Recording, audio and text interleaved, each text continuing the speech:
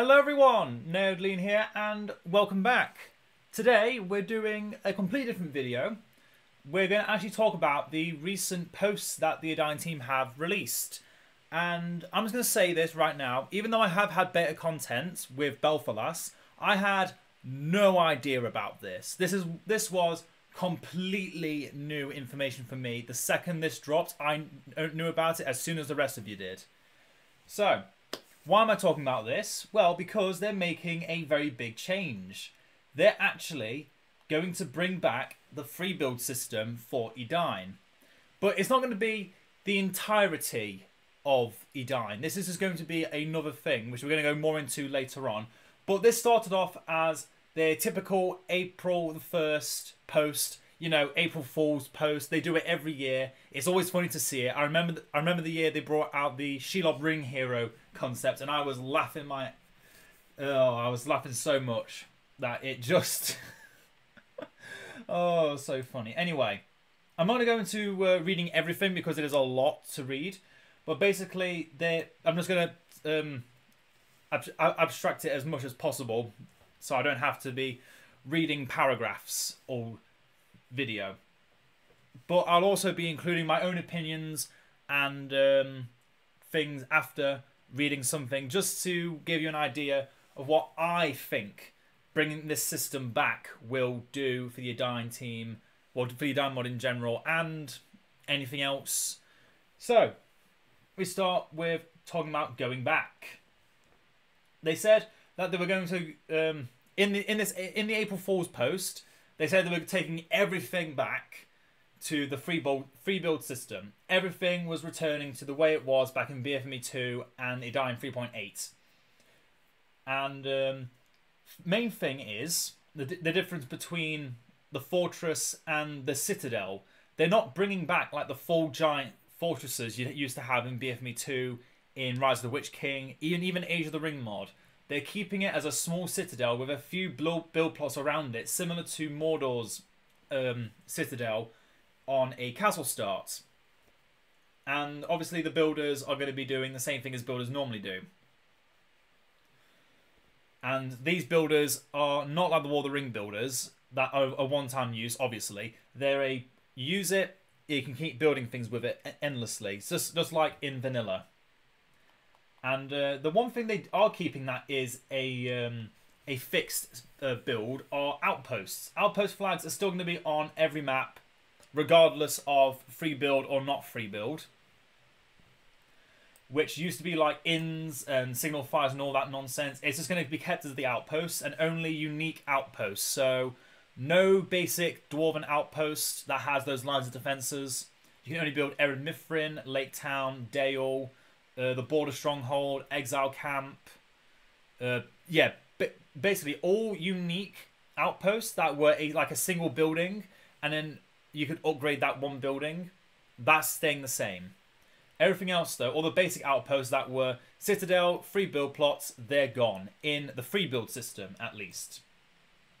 Which can make certain outposts, like, for example, the Erin Mithrin Bastion, far more valuable because of the fact in free build you can just build around it more easily. And you're not left thinking, okay, this is a very weak, poorly defended outpost. We're going to lose this. Nope, you can protect it more readily now than you could back in the old system, in the 4.1 system. And a lot of the faction changes they didn't mention in this post, but we'll be talking about that in the main post. But the main things that are changing on the main system to this system, the free build system, are removing economy upgrades. Economy buildings now level up over time. Economy buildings have a radius that impact their resource production. Economy buildings have the ability to man defenses at level 3. Factions start with 2 builders instead of their starting units. Factions start with a citadel surrounded by 4 defensive plots instead of a camp or castle. Settlement flags are removed from the game, but builders can also construct all internal and external buildings apart from a few duplicates and outposts, which will be going again in the next post. So, this was all an April Fool's joke, right? So you may think they just did all of this as a nice little prank for us all. Just to make us believe for a second before you realise it's April 1st, oh, this is all just a prank. It's nothing to worry about. However, they got the last laugh because even though I thought this was all just a very funny, sick joke, as you normally expect from April 1st, they released a second post a few days later. And yes, part 1 was somewhat of an April Fool's joke, not meant to outright lie to us. I thought when looking at this, I was thought, wait, no, they're not actually doing this, are they? Yes, they are. They're making it so you can, in the battle type, you can change it to free build. No more build plots. They're going to make this available for everyone in 4.8. And honestly, that's going to bring a lot of people back that honestly left. I've actually know quite a few people that are very annoyed about the fixed plot system. Even though the Edain Mod team even say themselves, this is the current version they have. That's what they want to keep going with primarily. But they're bringing back a free build system that did not exist for a long time. For many, many years, that was gone, and now it's back again. And yeah, just selecting the game mode will make all the changes listed before. So economy buildings will work the same as they used to in vanilla VFME 2, which I honestly don't like, but I understand why they did it. Because the main beef I have with the old economy upgrade system is that it just upgrades slowly over time, but the slowly over time progression bar, is determined on how many resources are produced during each tick. So if you're making the 100% value off that economy building, you're going to get it upgraded very quickly. But if you've got 20%, you're getting that building upgraded 5 times slower. And then there's factions like Gondor that have Grand Harvest, which increases the resource production, increases the upgrade speed time. I think. I'm not 100% sure on that. Don't quote me on that 100%, but I'm fairly certain that is how it works.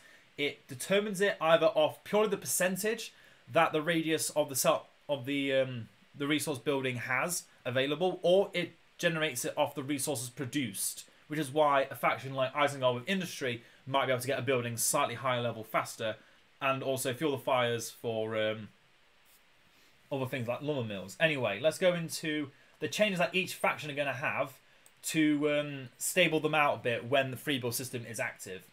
Firstly, Rohan is going to lose the Rohan farm, the Sud farm, and the well.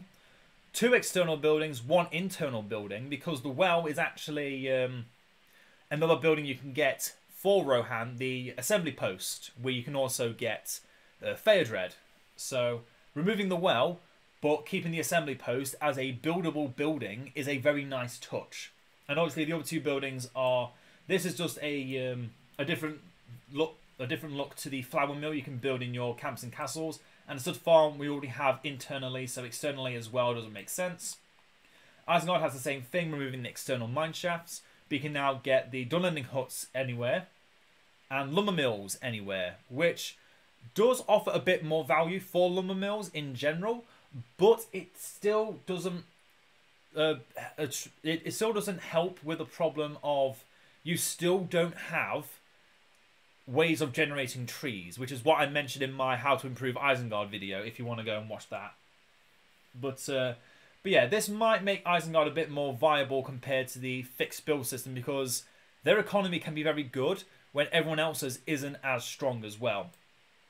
And Gondor, Arnor, Belfalas, they're all very simple. All the changes that really got made to them was the stonemaker, whatever you want to call it. They now act a bit more like in Age of the Ring, where they just buff buildings nearby. And yeah, and as it says here, you can see they don't upgrade camps and castles. Instead, they provide upgrades to battle towers, repair nearby buildings, and strengthen the citadel and its extensions. What extensions the citadel will get, we don't 100% know. But looking at this, you can see there are some walls involved. So they are going to be bringing back buildable walls. But something else I noticed, some of these walls look like they could be walked on. And why would they allow you to make walls so large if they weren't, 1, usable in some way or another, and 2, what are able to be stood upon and shoot from, because that would be a really cool thing to give. That's why I always never really liked about these thin walls. Yes, you could build them wherever you wanted, but all they're used for is blocking off things, and that's what made me such a turtle player in BFME 2, was just having these walls everywhere, just throwing them down, just turtle and never face never struggle with anything. Mordor actually has quite a few big changes. Firstly, Mordor orcs, because of the fact that they can get more barracks everywhere instead of just like one or two in a camp or castle, they're potentially going to change the current free orcs to orcs that actually cost resources, which, depending on value, that might change. Obviously, in a game where you can get 1,500 command points and you can get, say, 5 orc barracks all in one location, sat next to each other, pumping out orcs endlessly, you're never really going to lose. But that might not be enough. So they might keep orcs for free as a unit that costs nothing, or they might increase their resource amount, similar to what had to happen in BFME 2. That is what at the moment they say we'll listen to feedback and then see if it's a major balance problem. But apart from that, there's also Sauron's influence over the 4 resource buildings, because that used to be the way that they would upgrade to level 2 permanently and level 3 permanently for exterior and internal and external settlement buildings. Now they're going to change it so that it is a one-time use level up for those buildings. But after it's been used once, you can't use it on them again and get the same level up immediately after already doing it once. That's not how it works anymore, which makes sense. It's a one-time use build up to have a really good economy roll for a time, and if you can keep that roll going, you're going to do really well.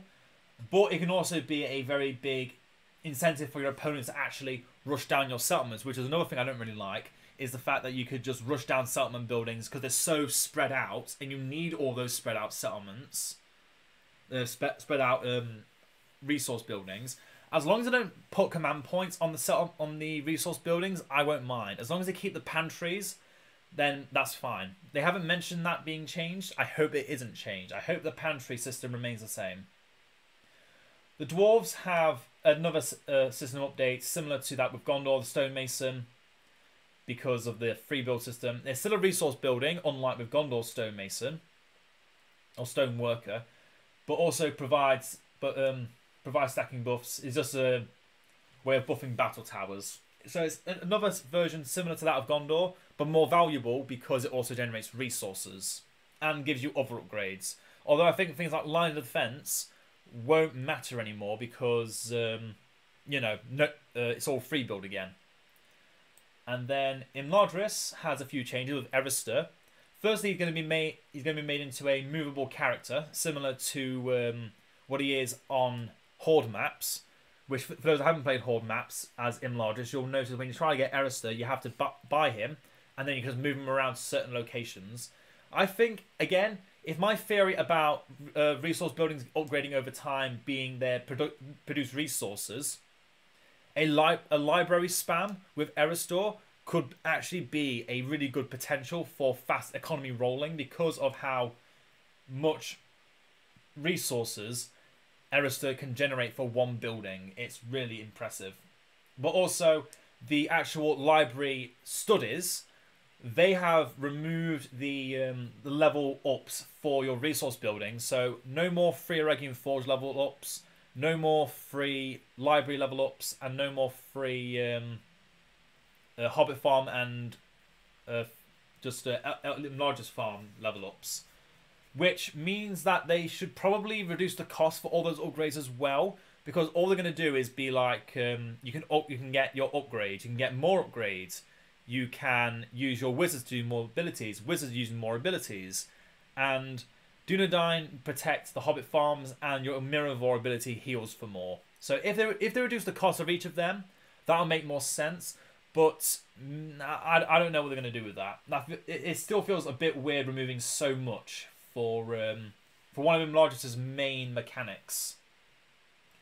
Then for Angmar, they're losing a few things. Mainly their big walls to protect their tribute carts going into Angmar's buildings to level them up. But also because the only way to level up your buildings as Angmar is to get those little tribute carts into the base and then giving them to buildings to give them experience. If those buildings are destroyed, then you've lost all that experience. You have to start it all over again. Not sure how the Iron Crown is going to work with that, but that's something we're going to have to find out when this releases. When it releases, I have no idea when it releases. I've been told nothing about this. But because you can build external buildings anywhere with builders, you could probably steamroll even faster than you could when you only had mills and smelters in your base and having to build outwards. It can actually give Angmar a more turtle-style playing mechanics that actually incentivizes them to play more into the late game faster because of how tribute carts can be kept in a certain location and then spread out when they need to be.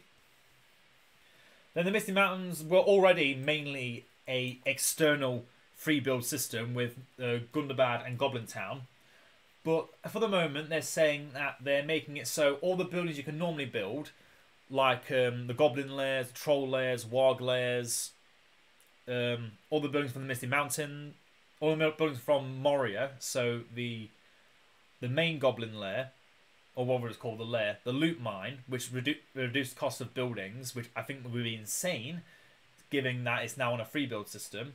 And in the monster cage that you can get from your main base are going to be buildings you can build out anywhere. And then the wild lairs you can't build yet. They're considering it. They're considering a way to build it up a bit. But I feel at the moment the wild lairs and Untamed Allegiance powers, Pacts of Hatred are enough for the wild lair productions. I don't think that any more changes are needed in that regard. But yeah. Construction of wild, they want to find a way to make it that the wild lairs can be constructed to feel organic, but I don't think we really need that, in my opinion anyway. And Lothlorien is actually returning to the 3.8.1 system of the Seeds of the Golden Wood, where to build your 4 main buildings that you would normally only build in Lothlorien bases, you can now build anywhere once you have got the Seed of the Golden Wood ability on your citadel, place it down somewhere, and then that building will just build up. I'm not sure how this is going to work with like several citadels, if you can have several citadels. It might be you only allow 1 citadel and that is it. You can't build anymore. Your builders will have it saying unavailable, which would be an interesting way of doing it. I believe Age of the Ring has done something like that already to prevent base spam. So seeing the Edain mod bring that in as well would be very interesting. And then other buildings like Mirkwood's going to be is still an outpost, so that would be the same as it always was. But Malon trees, Bionic huts, Entmoots, they could be built anywhere. And actually that's it. That's all the buildings they can get, unless they can allow you to build Mirkwood buildings everywhere as well. That is going to be another maybe scenario. I don't know at the moment. I'm just going off everything that we have right here. Yeah, a building construct, external buildings, resource buildings, and defences. So it might be that the 3 buildings you can get from the defensive flats around your around a castle, Lothlorien, the statue, the lanterns that cause fear, walls even might be a thing. That's how you get them. And the defensive flats, they might allow you to build them as well. It's going to be weird what they do with that, because they might just bring back the 3.8.1 models for defenses for Lothlorien. Lothlorien's going to be a weird one, because they're so embedded in the fixed build system that it's going to feel really weird seeing it come back as what it was in 3.8.1, but different, if you get what I mean. Because it's not going to be the same. It's not going to be that all those new buildings you build are going to be able to recruit their own units. No, they're still only going to be recruitable from your citadel. And again, that kind of falls into the theory of you can only have one citadel. You can't have more than one. So in games where you have like 8 start locations, but you only had 2 players, all those extra camps will now just be blank slates. You can't build any more citadels, so you're not getting like extra production. You can just have to build over them with resource buildings and take over the map. But it'll be interesting to see what actually happens with all this. I am... overall, my opinion of this is that it is a good idea to do this. I personally will try this, see if I like it, and if I don't, I'll just stick to the free build system, the fixed build system. I personally am not a fan of the free build system, as I've made very clear in some of my past videos, mainly my Edain Mod vs Age of the Ring video. Just because the free build system, for me, was so aggravating. I have terrible OCD, so whenever I wanted to just build a beautiful base, but also play the game normally, I couldn't do both of those things. I couldn't just build up my beautiful base, have my perfect army, and then just attack the enemy and win. That's not how BFME works. You have to fight tooth and nail for every bit of land. And if you're not paying attention to things going on around you, you can lose all those settlements that are producing you money and not even notice it when in base Edain, with camps and castles, those buildings are all protected in that one location. And you know if something's coming towards that location because the vision from that one location is very broad. But if you're expanding out because you've got no space to keep building these resource buildings, you're going to keep having to go micromanage everywhere, and then you suddenly notice, oh, 5 of my resource buildings over there are now all gone, and I'm making no money. But that's all my personal experience with this game anyway, in the free build system. But yeah, I do know quite a few people that will be happy to see this. And that's what I kind of want to broadcast it to anyone that doesn't read the Edain Mod ModDB pages, who is not part of the Edain Mod Discord, and just doesn't look at any of this stuff in general, because this could make you change your mind on whether or not you come back to this mod or not. I think it will bring back a lot of people. This will bring back a lot of people, but it's not going to be the main thing of this game. All this that's coming back is just a new experience on top of the experience we already have, which is the fixed build system, bringing in the new faction Belfalas, which I'm very excited for, and I'm excited to see what changes they make to what they've already got. And it'll be interesting to actually see, because I know there are quite a few maps that actually would get more value out of the free build system than the fixed build system. Some maps are not that way. Some maps are like really small and compact, are actually better with the fixed build system. Where larger, more dominating maps, where you can build so much and keep building up layer by layer, that is more for the free build system.